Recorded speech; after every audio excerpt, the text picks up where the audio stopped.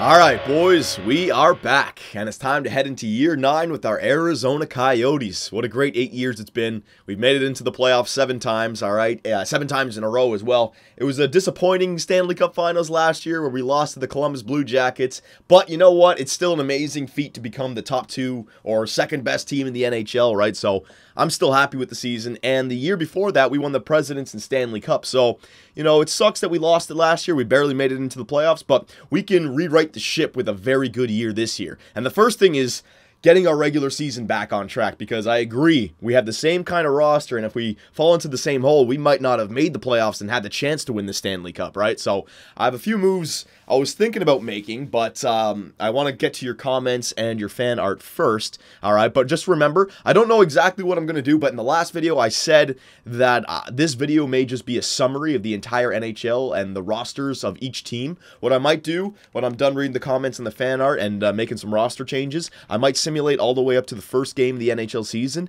and then just take the rest of the video going through all the lines of each NHL team, their forward, defense, and goaltender. I won't look at their prospects, but I want to know which teams are the powerhouses in the NHL now. We're 8 years in, so this is what I want to do with them every year, kind of. I always forget about it, but I want to do a summary of the NHL before each NHL season, alright? So, before we get to that, let's just get into your comments. There was a bunch of them. You guys calling out GM Superb, man. Alright, so the first one is a lineup suggestion. First line, the Big Mac, Barzal, and Petrie. I think I have that right now. Second line, Kopitar, Horvat, and Yakupov. Now that's interesting. People want Bo Horvat on the second line center. So before we go ahead with that, I'll just tell you guys why Horvat is a career third liner. You look at his overall, right? 86, it looks pretty good, but you got to remember that overall number is just a summary of the individual stats. You look at his individual stats, he's not an offensive player. His passing is only 82, offensive awareness is 83, his shooting is not bad in this wrist shot power, but accuracy 82 and an 84. Where he gets his overall number from is his skating, which is 5-star, his physical, which is 4.5-star, and his defense, which is 4.5-star. He's a defensive-minded player, so that's why I have him on the third line. I want a strong third line, and Horvat's also a penalty killer. He's been flourishing in that third line position. When I picked him up, he was an 84. He's gone up to an 86. Alright, so I'm leaving Bo Horvat as the third line center, and Kopitar is staying in the middle, alright? So back to the comment. Kopitar, Horvat, and Yakupov. Third line, Pierlini, Strome, and Lou Morris. We gotta move Lou Morris up to the second line now. He's an 85 grinder. I don't even know. The sky could be the limit with Lou Morris. I could have a 90 overall grinder. You never know how this guy is gonna grow. So I want to give him top 6 time, alright? So Lou Morris has got to play on the second line. Bo Horvat's got to play on the third line. And then Smith, McMillan, and Roussel, this guy says the same thing. So the only thing that this guy was saying was to switch Lou Morris and Horvat lines and put Horvat in the second line center. So I'm not going to do that, but I'll read the rest of it. Petrie on the right side is natural position because you want him to keep growing. Horvat on the second line because his offensive stats are bound to be better than Lou Morris's. Yes, but where does Kopitar go then? You know, you're putting Kopitar on the wing. That doesn't make sense to me. If Kopitar has better faceoffs, then put him in the middle and move Horvat over. Now, his stats are not... He's not a winger. He doesn't have winger types of stats. This gives your top 6 2 power forwards, 2 snipers, and 2 playmakers. Yeah, the player type is nice, but nah, man. I got to go with Bo Horvat on the third line. Morris on the third line because his 3.5-star shot, 81 passing, and 76 offensive awareness will hinder Kopitar and Yakupov's offensive skills. Strome's faceoff rating isn't the greatest, but it's still better than Barzal's, and that whole third line are in their natural positions. All right, so he's saying that Lou Morris's offensive stats aren't the greatest either. And yeah, that's true, just like Bo Horvat. But the difference between Bo Horvat and Lou Morris is 22 years old with a 4.5 gold star potential. I don't know, like, he could turn into a Ryan Callahan type of offensive grinder. He could turn into David Clarkson before the roster update. I know, David Clarkson's shit, trust me. But he's like an 84 overall grinder. He's got like 84 for offensive awareness, a decent passing rating. So I want to see how grinders grow.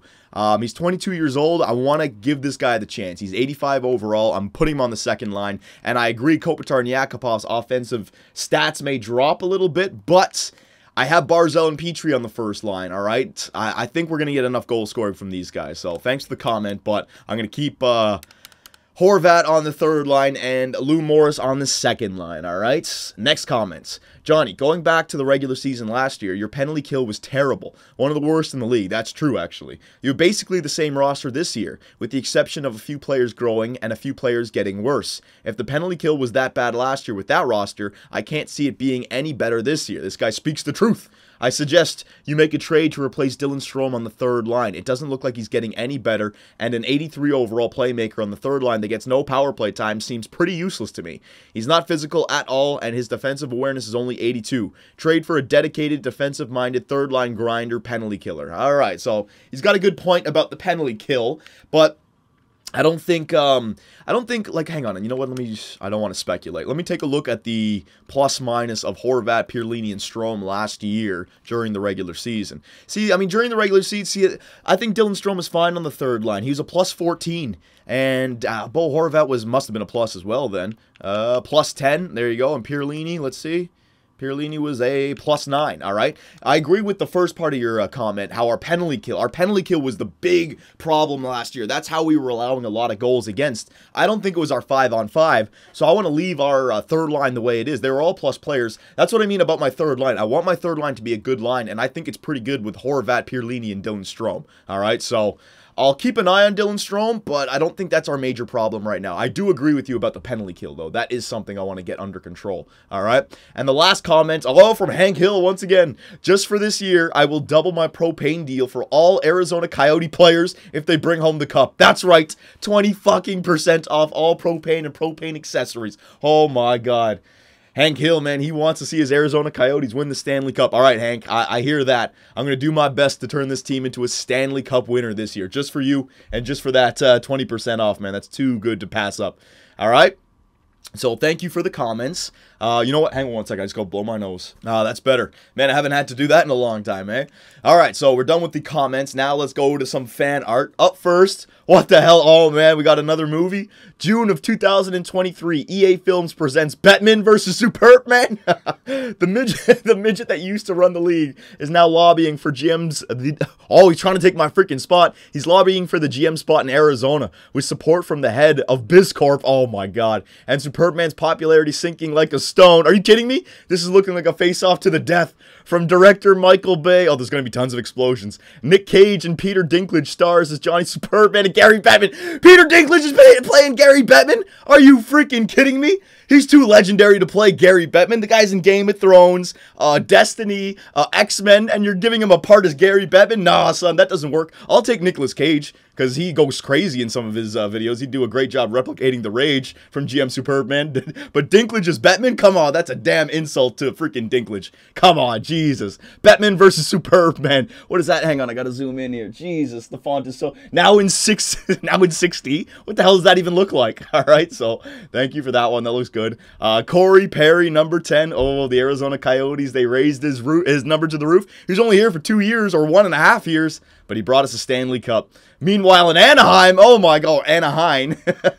Perry's number is getting raised in Anaheim. You know what? To me, it makes sense that Corey Perry would have his number raised in Anaheim. We only had him for 1.5 years. He won like 2 Stanley Cups in, what was it, one Stanley Cup in Anaheim. There might have been another one in this GM mode that I'm forgetting about. But yeah, that makes sense for them to raise the jersey in Anaheim. Another Nicolas Cage movie, The Big Mac. Nicolas Cage is playing GM Superman and The Big Mac. All right. If I can't win a cup, I win Johnny's girl. What? Holy shit. The Big Mac is stealing my girl. What the hell is he going to do? Take her to the drive-thru of McDonald's on the first date? Give me a freaking break. Get out of here, freaking Big Mac. We got bigger fish to fry, man. We got to win the Stanley Cup this year. Get the fuck out of here. Jesus Christ. You guys, man. Next one. I can taste better. Just add a C to my sandwich. Ooh, the Big Mac lobbying for the captaincy spot on the Arizona Coyotes. Just kidding. One more year, Keith Yandel. See, that's why the motivational speech didn't work, Keith. Just because in the back of your mind, you knew you were coming back this year. You didn't get it through. The emotion didn't get through. God damn it. F you, Tarky. Lou will beat your ass. Very nice. I have hope. Yeah, man. We're sticking with Brendan Hope. He's our goaltender. I still have hope in him. He had a great playoff run. Next, don't put me on the shelf yet. I'm back. Keith Yandel. He's not giving up. He wants one more chance at the Stanley Cup. USA takes gold at 2022 World Cup of Hockey. Oh my God, you guys are giving me novels to read here. After Emerson Edom scores the golden goal for USA. Oh, damn it. Lucas Petrie says, we should have had GM Superbman pick the team. I was playing with Danny Heatley, for God's sakes. I didn't even know he was still alive. Why is Danny Heatley on Team Canada? What the hell? Emerson Edom responds by saying, Superbman doesn't know how to manage a team. What? Just look at that goof Lou Moore's playing on the second line. What did Lou and Johnny do last year in the playoffs? Lose to me. Oh, you little bastard. Emerson Edom. I'll remember that. Next time Lou Morris gets a game against the Columbus Blue Jackets, going to knock your block off. One more year. Hashtag play for Yandel. Yeah, this is definitely going to be Keith Yandel's last year. Hopefully. Geez, I can't hold on to him forever. And last but not least, we got another headline here. All Hockey News. Oh, freaking Dadonov. Here we go. Here we freaking go. 2BC News, Premier Edition. Drunken crash? He got in an accident? Evgeny Dadonov crashes after a night out in the town, celebrating Arizona's loss. Oh no! I don't wish that upon my worst enemy. After celebrating the loss of the Arizona Coyotes to the Columbus Blue Jackets, Evgeny Dadonov went to the club Purple Haze with Raimo Tarky, Paul Bissonnette. Fucking hell. Oh, they're all getting together. Emerson Edom and Roman Polak. At the club, the five got drunk together. The four others decided to go home by taxi, but Dadonov decided to drive home. You raging Russian goofball. Russians don't drive in cabs. They fucking drive whenever they're drunk. At an intersection, Dadonov drove through the red light leading to the car crash. He caused it. Although crashing at over 70 miles per hour, Dadonov survived and is in perfect condition. He states, I never regret my decision, and I hope GM Superbman has another bad year. What about the guy he crashed into? It's all well and good that Evgeny Dadonov was okay, but 70-mile-per-hour crash going through an intersection? And he had a head-on car crash? What about the other guy? Friggin' Dadonov, man. You raging Russians. You and your vodka, driving drunk. Jesus Christ. All right, so there's the fan art for today. You guys are going crazy with your fan arts now, man. All right, hang on. I want to make sure I save that. Okay, so we're done listening to the analysts. We're done listening to the fans, sending in letters and emails. Oh my God. So what I want to do is I do want to simulate up and take a look at the rest of the teams, but I had a huge trade in mind. I've already done some pre-scouting for this trade. All right. I think I've gone 8 years here in Arizona without coming up with a huge blockbuster trade. I've built a team, but I think there's one asset that I could move to replace or to turn into another asset that not only makes us better for this year, but it's something that our team needs for the future. And that is a top 2 defenseman. All right. I want that 20% off of Hank Hill's propane. So we got to try to turn this around for our team. So the player that I had in mind, now this is a blockbuster trade, boys. This is a huge freaking trade. I'm going to get a lot of comments saying it's not realistic, blah, blah, blah. All right, but I'm doing my best to make this realistic. I've already done a pre-scout. From the New Jersey Devils. So I'm trading to the Eastern Conference, all right? I'm going to go after their stud defenseman, Darcy Jones, 90 overall, 24 years old, 2 years left at a steep contract, but I can afford it, all right? There you go. We go in and take a look at his individual stats. This is what you guys are talking about, right? When you guys were saying all in the past, you need a top 2 defenseman. You need a bona fide top 2 defenseman. Well, here he is. And I like that he's a two-way defenseman, but he focuses more on the defensive aspect of the game. You look at that defensive awareness, 93, shot blocking, 89, stick checking, 92. Physical category, 84, 91, 86. Fighting is only 71, but that's okay. Strength is an 88. His discipline is at 87, and he's decent offensively, all right? Passing is 86, offensive awareness, 84. He's got a decent shot, and he's only 24 years old, and he's still getting better. But I don't care about that. I care about the 90 overall because of the defensive categories, all right? Now, the problem with this guy is, I know you guys are saying, why would New Jersey trade away a 24-year-old, 90 overall defenseman? Well, if you look at him, right, drafted 3rd overall in 2018, all right, and you look at this, career playoff games since 2018, they've only been to 1 playoff series with this guy in their roster, all right, see career playoff game 6, you look at his stats for the last few years, 24 points, 34 points, 30 points, but he's been a minus player every single year, all right? And in the playoffs, he was a -4. So you think about it from the New Jersey Devils perspective, you know, it's it's kind of believable that they need to change something up, all right? Now, if I'm going after this guy, I got to give up something big. First of all, we got to free up the cap space. So Chris Letang would be the guy going out. 35 years old, 1 year left at 5.250, all right? They're clearly not really a playoff team anyway, so this guy replaces the defenseman for this year's season, all right? Now, don't worry, that's not all I'm doing. The next one, this is where the trade starts to make sense. Travis Little, that's right. My draft pick from the Columbus Blue Jackets a few years ago, I drafted him 4th overall in 2021, all right? So, I don't think I showed you guys this, hang on. Darcy Jones, he was drafted 3rd overall in 2018, all right? Travis Little was drafted 4th overall in 2021. So, you know, they're getting a younger stud forward for their current stud defenseman, all right? And they're getting Chris Letang back that helps out their defenseman this year. The reason I'm trading away Travis Little was because, you know, he's 20 years old, he's 79 overall, but his potential, you know, it's up there, but why isn't his trade value up there even more? You know what I mean? I've had so many flops in this GM mode series, I don't want to have another one, and I need a top 2 defenseman. And when it comes to our forwards, I already have like a bunch of forwards for the future. Lucas Petrie is 91 overall at 22 years old. Barzal is 89 overall at 25 years old. Yakupov is 89 at 28 years old with 3 years left on his deal. All right, so I don't need to worry. Yakupov would be the guy I trade when he's 32, 33 to get another top 6 forward coming back, right? McMillan, 24 years old, 87 overall. Lou Morris, 22 years old, 85 overall, right? So 1, 2, 3, 4, 5. I already have 5 top 6 forwards that I don't need to worry about for at least 5 years, 4 or 5 years. So where does Travis Little fit in? He does technically fit in, but then Lou Morris goes down, or we need to find a center to replace Anze Kopitar, all right? So I'd rather use Travis Little to get a stud of a defenseman coming back. So a 3rd overall pick for a 4th overall pick kind of makes sense. Letang is to make their team better for this year to replace David Jones, and I'm going to just make this trade completely realistic, all right? It's going to make sure that I didn't rip off the computer. My 1st overall pick as well, all right? I want to have a good year. If we don't make the playoffs, that's going to be a huge trade that New Jersey made up for him, or from us, because that's going to be a good draft pick, but I don't think it's going to happen if we get that 90 overall defenseman, all right? So Chris Letang, Travis Little, and a 1st-round pick from this year for a 90 overall, 24-year-old defenseman. You guys let me know if it's realistic, but I'm going through with it. Will it go through? Yes, it did. I doubt anybody will think the New Jersey Devils came out on the short end of the stick. So they got what they needed. Travis Little, it would have been nice if I could use him, but it's not like we got nothing back here, boys. Boom. There it is. Boom. Top 2 defenseman. Like everyone freaking wanted. 1, 2, 3, 4, 5, 6. All right? Everyone wanted that top 6 defenseman, and now we have it. So let me just, yeah, you know what? I won't bore you with the line changes. Let me just quickly do the line changes myself. So here we go. I already went through all the lines for you guys, and we got the line changes. So it's going to look like this. McMillan, Barzal, Petrie, Lou Morris, Kopitar, Yakupov, Pierlini, Horvat, Strome, McMillan, Smith, Roussel. All right, very familiar offensive core. Now defense, this is where it gets interesting. David Jones with Oliver Ekman Larson. Darcy Jones with Oliver Ekman Larson. All right, so the two-way defenseman on the first line with the offensive defenseman.